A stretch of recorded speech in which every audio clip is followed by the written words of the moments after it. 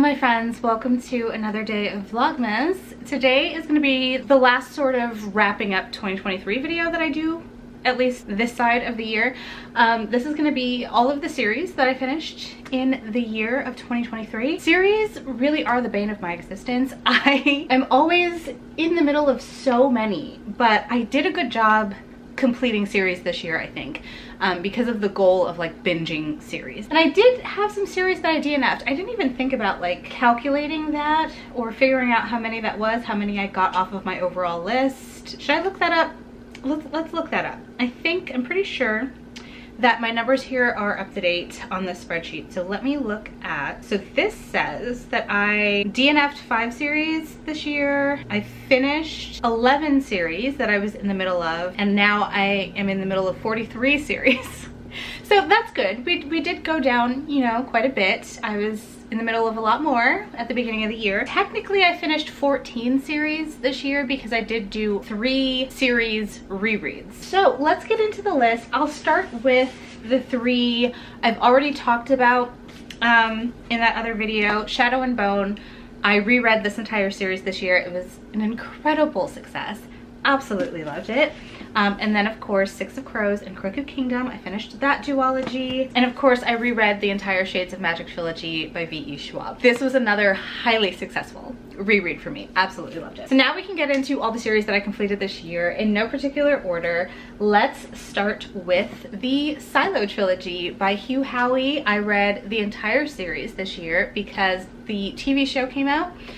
Silo on Apple TV, and I loved it. Another thing I talked about in another video, this Vlogmas, and I also talked about the book, so I'm not going to talk about it too much here. I will say, like, all of them, this is such a rare occurrence too, where, because usually for me it's like, oh, the first book in the series is my favorite, or it was the last book in the series, which is rare. It's usually the first book in the series that's my favorite. This was, every single book in the series was on par with each other. Like this one, the second one, the third one, they were all great, equal in my mind. So it's just like one whole entity that I absolutely loved.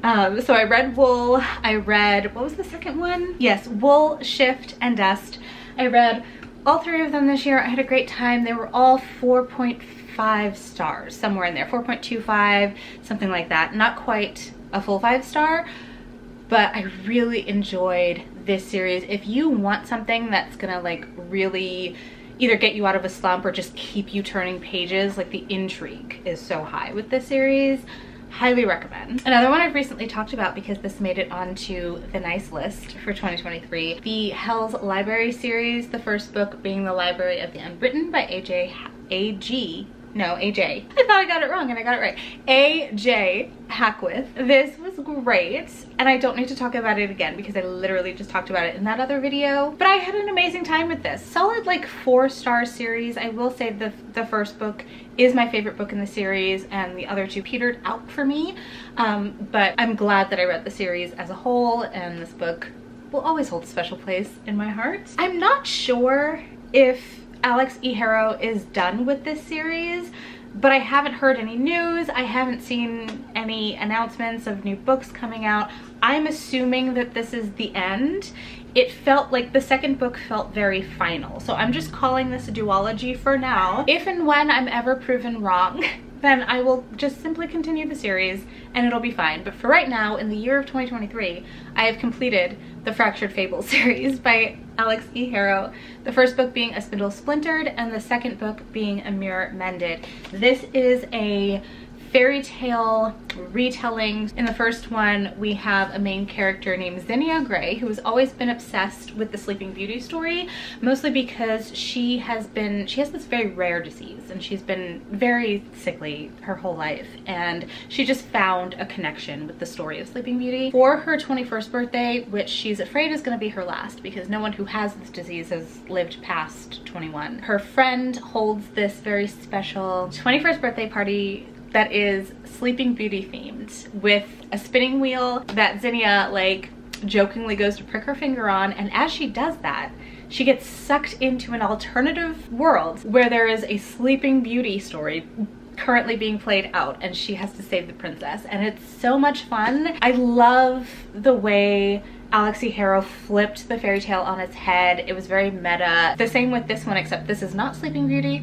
It is Snow White, and we are following mostly the evil queen. We got to see the evil queen kind of tell her own side of the story, and I just loved that. I love stuff like that. This was great for me. Highly recommend. They're super short.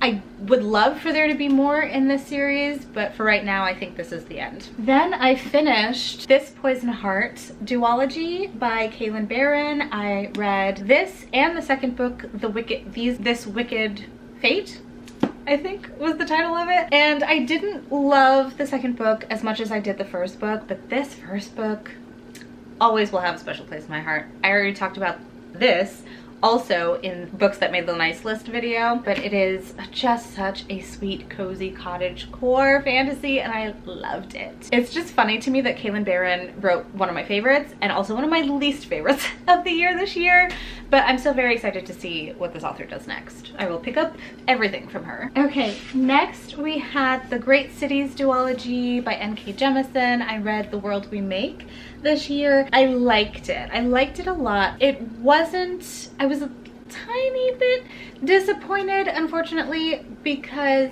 this wasn't what I was expecting. The first book was absolutely incredible. It was my favorite book, one of my favorite books the year I read it. And this one didn't quite live up to it. And I think that even N.K. Jemisin mentions like how difficult it was to write this book during the time she had to write it. And I feel that. I feel for her. Overall, I like the way it wrapped up, and it was hopeful and interesting. I don't think it's quite what I wanted it to be, but either way, still have a lot of love for this duology. It is about the idea, the first book is about the idea that cities have souls. When they wake up, they choose a human avatar. And because New York is the city that she is, she has 6 souls instead of just one, or 6 avatars instead of just one, and they have to come together to save New York from this evil cosmic enemy that wants to destroy it. And the first book was so good. It was so good. And this one was really good, but not as good as the first book. The one that I finished just this December is the Take Them to the Stars trilogy by Sylvain Neuvel, the first book being A History of What Comes Next. I finally read For the First Time Again, which is the third and final book. It was not, like, it was a good story. It was just a tiny bit disappointing. Once again, I don't feel like Sylvain Neuvel quite knows how to wrap up series. Like, the first book is always so good and such an interesting concept and idea, and the second book is really good but not as good, and then the third book is just like, we completely dropped the ball here. You know, but I loved to see how this series connected to his first series, The Themis Files, and I'm very excited to see if and when hopefully he will write another series in the same world with the ramifications of everything that is happening at the end of both series. So hopefully we get to see that at some point one day. The first book is just still my absolute favorite. I, of course, finished the Skyward series by Brandon Sanderson by reading Defiant. This is the 4th and final book. I loved this series. It's a lot of fun. I loved following Spensa, who is such an interesting, ridiculous character that just grows so much over the course of the series, and I really loved getting to see that. In the first book, we meet Spensa, who lives on this planet with the other remnants of humanity, just trying to survive, but are constantly getting attacked by this alien race. This book in particular was really beautiful, the way it wrapped everything up, and we are gonna get a little bit more in this world eventually, so I'm excited to see that. But yeah, I had an amazing time with this. Definitely recommend the series. It seems to be a trend, like not all of these are like this, but quite a few. I got to the last book of series and was just disappointed. So the same thing happened with the Drowning Empire trilogy by Andrea Stewart. This is the Bone Shard War. The first book is the Bone Shard Daughter. I adored the Bone Shard Daughter so much. And then the Bone Shard Emperor came out, and I loved that even more than the first one, which never happens for me. So that made me so excited to get to the third book, and like the author herself was talking about how this is the best book in the series yet, and I was so hyped for it, and then I read it and it disappointed me. Like the first half of the book was pretty boring, I'm not gonna lie. I feel like we went on this ridiculous goose chase of a quest, and the ending of it, like the last third of it, was really good, but the way it ultimately ended was really bittersweet, and I was so like sad and upset about certain things. Yeah, this wasn't the conclusion that I wanted, and I think I gave it 3 stars. The other 2 books got 5 stars. Either way, I'm really glad to have wrapped up this series, and I'm excited for the author's next series, which sounds even better than this one, so hopefully that one won't let me down as much as this particular book did. Yet again, the last book in a trilogy that let me down. This is the Queens of Renthia series. The Queen of Sorrow by Sarah Beth Durst is the last book in this series, the first book being the Queen of Blood. I really enjoyed the first 2 books. I enjoyed this one as well. I think the overall story of this was really good, but it just felt like it didn't end in the right way. It wasn't a satisfying conclusion for me. It takes place in this beautiful forest. Like, just the imagery in here was so picturesque. It takes place in this forest where the people live in not so harmony with the spirits of the forest. These spirits absolutely hate humans and want nothing more than to destroy all of them brutally. There is one person, one queen, that has enough power to keep all of the spirits in check. And in the first book, we're seeing the heir, because heirs are always kept close, because if anything happens to the queen, you need to find the next most powerful woman. Only the women have this power to control the spirits. And so we are following one who didn't expect to be chosen to be queen, but ends up being queen, and it's a big roller coaster from there. I am so good at synopses. Basically, this last book didn't feel like an ending for me because we found out like a really big thing about these spirits and why they're here, why they were created, and why they hate humans so much. And we also figured out the solution to ending the spirit problem entirely, to like having harmony between everyone. And they don't manage to do that, kind of more of the same problem. And I just didn't understand why we were like told, oh, here's the solution, here's the pathway to the solution, and then we didn't do the solution, and it just felt very unfinished for me.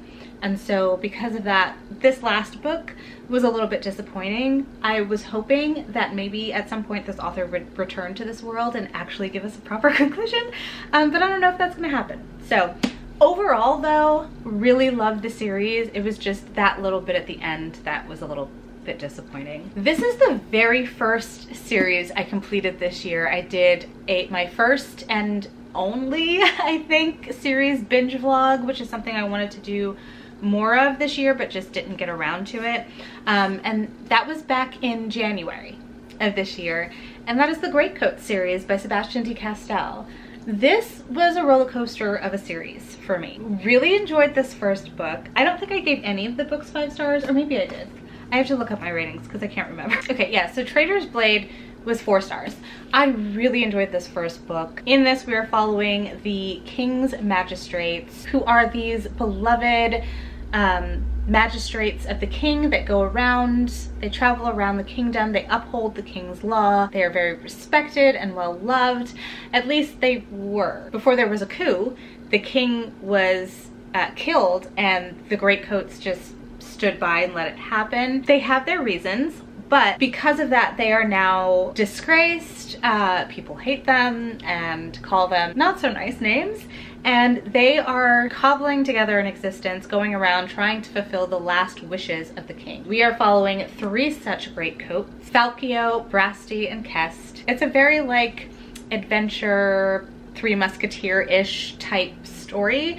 And I really enjoyed this series overall, but I had some serious issues with some things that were included in this series, some of the content in here. The first book I loved, 4 stars, really enjoyed it. The second book, Night's Shadow, got 3 stars, really more of like a 2.5, 2.75. There were like some things that I couldn't unsee, and like there was a brutally described in detail sexual assault scene that was like a flashback, and there were weird things happening during the flashback. I don't know what the fuck that was, but it was gross, and I don't know why that was necessary to be included in this. It was completely unnecessary. And I'm just like really sick of fantasy written by men that includes explicit sexual assault. There's no reason for that. There's really no reason for that. Night Shadow wasn't great, but the third book, Saint's Blood, incredible. My favorite of the series. We have that camaraderie, that found family, everything I loved about the first book times 10, and that was a 4.5 star for me. And then the final book got 3 stars. So it was very up and down. So because of that, and also DNFing a previous series by this author, I don't really know whether or not I want to ever read more from Sebastian de Castell, but I did finish the series. It was the first series I finished in 2023. Go me. I finished a lot of series this year, a lot more than last year at least, and I'm very proud of that. I have one more series to talk about. I was getting ready to wrap things up. Hold on. Okay, I finished the Last Hour series by Cassandra Clare by reading this behemoth of a book, Chain of Thorns, the third and final book in the Last Hour series. After reading this, or when I got around to reading this, I felt like I was just done with the Shadowhunter world in general. I was like, this has been so many years that I've been obsessed, and you know what? I'm just no longer obsessed. And it's totally fine for that to happen, you know? It's totally fine to not love the things you loved in the past. Nothing wrong with the book. I gave it 4 stars. I really enjoyed the conclusion. I think that it was a great conclusion. Everything worked out the way it was supposed to, you know? Like, I was not feeling any kind of tension or really much investment in the story anymore, because I knew that everything was going to work out okay. Like, that's just how last books in Cassandra Clare's series are. And I thought, you know, I'm done with Shadowhunters now. I'm done. And then Cassie Clare announced the titles of the 3 books in the next Shadowhunter series, and I lost it because of the implications. And so now I feel like I am not done with the Shadowhunter world, and I'm definitely gonna read that last series. It follows Kit and Ty. It follows Kit and Ty, and like, they are so beautiful, sweet boys, and I need to read their story. And it seems like it's gonna be pretty intense, honestly. I may not have like loved this as much as I wanted to, but I still am excited for more in the Shadowhunter world. I still am. So that, my friends, was all of the series that I completed in 2023. I am so proud of myself. A little pat on the back for getting through all of these series. Let's hope that I get through even more in 2024. We shall see how it goes. That is going to be it for me today. Talk to me down in the comments. Let me know your thoughts and opinions. Let me know how your series are going. How many series are you currently in the middle of? Do you even know? Do you even care? Let's talk about it in the comments. If you want to let me know you were here but don't have anything to say, leave me a Christmassy or wintry themed emoji, and I will see you tomorrow for another day of Vlogmas. Bye!